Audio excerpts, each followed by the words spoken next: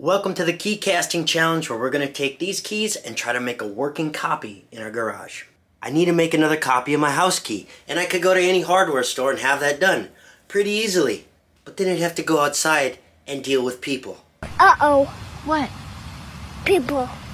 Oh no, people. I don't want to, so I'm going to try to make my own. Now on this project, I'm going to be doing sand casting. I take a wooden box called a flask, put the keys in it, pack the sand around, and hopefully that'll keep the shape of the key. And I'll add a shark tooth, because there's room.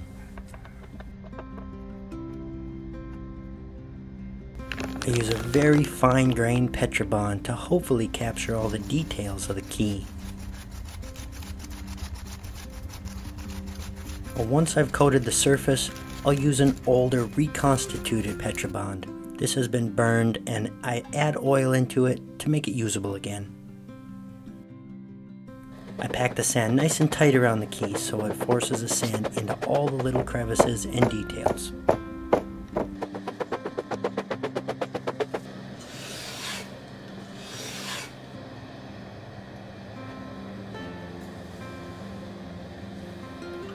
Now, not only did I put my house key in there, but I put my Chevy truck key in there. Some of the sand overlapped around the edges, so I'm going to carefully scrape that away.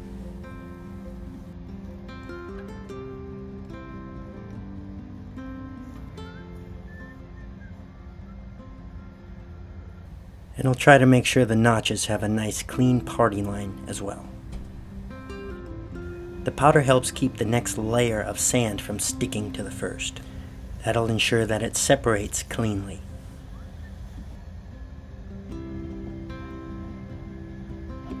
More Petrobond is added on top.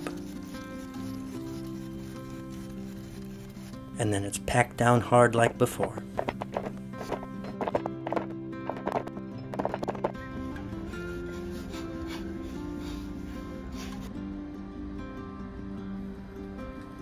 Now you can see that the sand didn't pull cleanly from the key's main groove. That's going to be a problem. I'll tap on the keys to try to loosen them a little bit and then dump them out. Then we'll see what the other side looks like. They're pretty light, so they don't want to just fall out on their own. I'll have to extract them myself.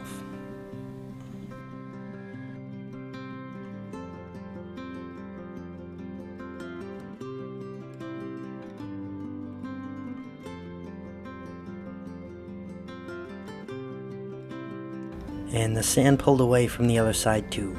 It's not going so well so far. I'm going to keep going and see how we need to modify this as we continue. I carve in the gates and runners that'll allow the metal to flow into the void.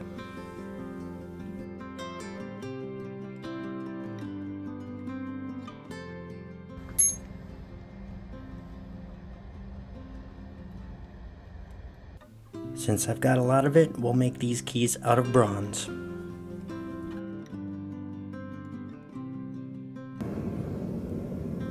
I heat the bronze up to over 2000 degrees, and once it's molten, I skim off all the impurities that float to the top.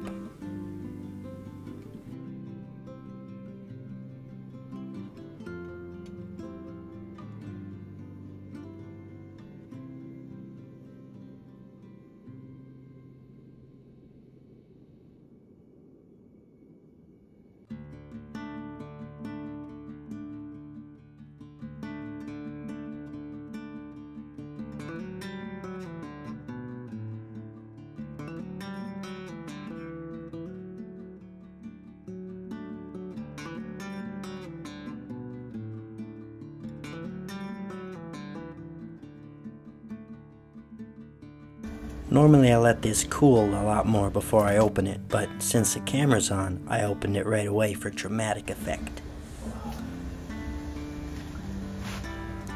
The shark tooth looks good, but the keys, not so much. When there's a clump of sand on the metal and you try to quench it, it can explode when the water hits the metal. It's like a popcorn kernel going off. If it's big, it can be big and scary. Well, none of my keys turned out, but I got a cool shark tooth that worked, and that's why I do that. available on Etsy. My truck key almost turned out except for the last little tip. The house keys didn't work at all. So I'm gonna try again, but this time with some heftier venting. I didn't think I'd need to, but I guess I do. The next attempt looks just like the first.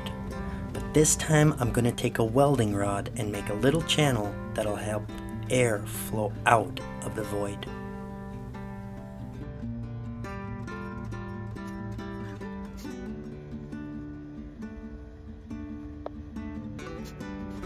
Once again, the sand didn't pull cleanly from the key.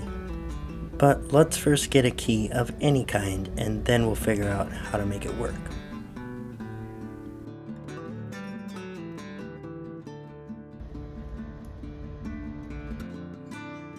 Here goes pour number 2.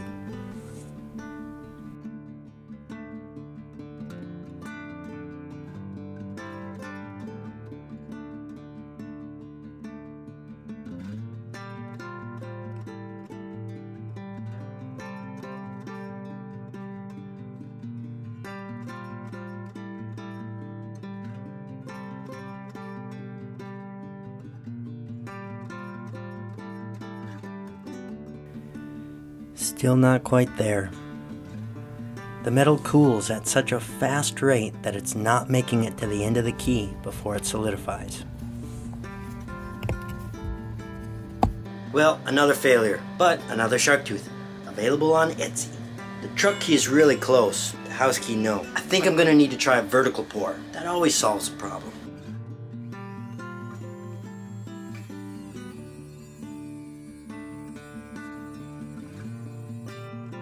This job needs some more power.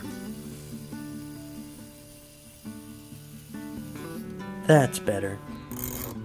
Now I'm going to use a file to get up all the flashing and make sure that the key profile is exactly the same as the original.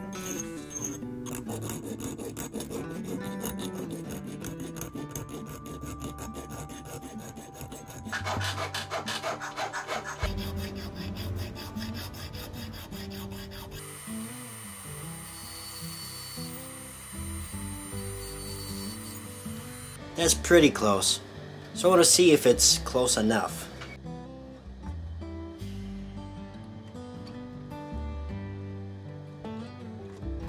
It won't quite fit. Dang it, it's just a little too fat. Nope. So it's on with the vertical pour.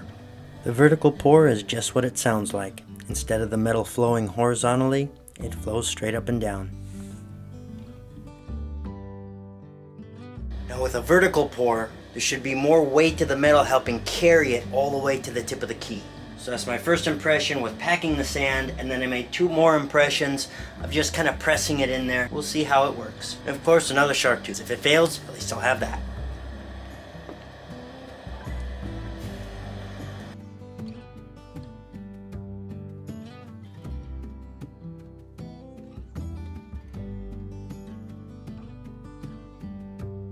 You may be laughing at me now, but I want to see you guys do better. This is the key casting challenge. Show me your process. So once again, it didn't work. What do we do when things don't work? Just give up. I'm going to try one more time and then give up. This time, I'm not going to add a shark tooth. This one's devoted to just the keys.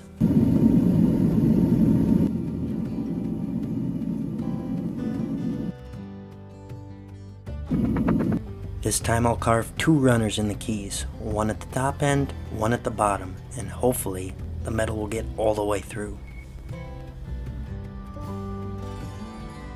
And I'm going to switch to aluminum, which has a much lower melting point.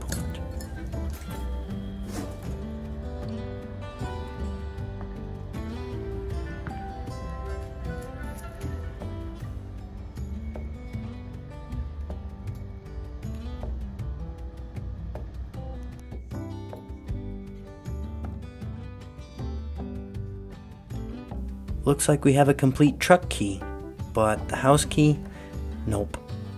This is turning out to be way harder than I thought it'd be. The truck key actually turned out fairly well. Maybe it'll work. The house key still didn't turn out good. At this point, I'm officially announcing the key casting challenge. All you metal casters out there, show me your best attempt of casting a key. Tag me in your YouTube videos or on Instagram or Facebook. Hashtag Key Casting Challenge, because I'm beginning to think it's not possible. Meanwhile, I'm gonna file down this truck key and see how close we can get. Alright, let's try this one. So it turns out there's a computer chip in the key, and it may open the door, but the truck doesn't recognize it quite the same.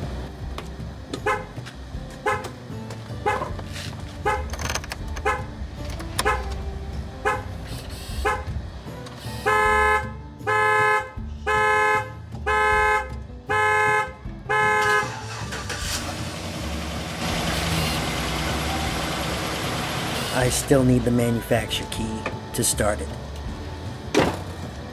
So to open the door, it works. To start the truck, nope. So the house keys have all been failures. We got close with a few truck keys, and one of them actually kind of works.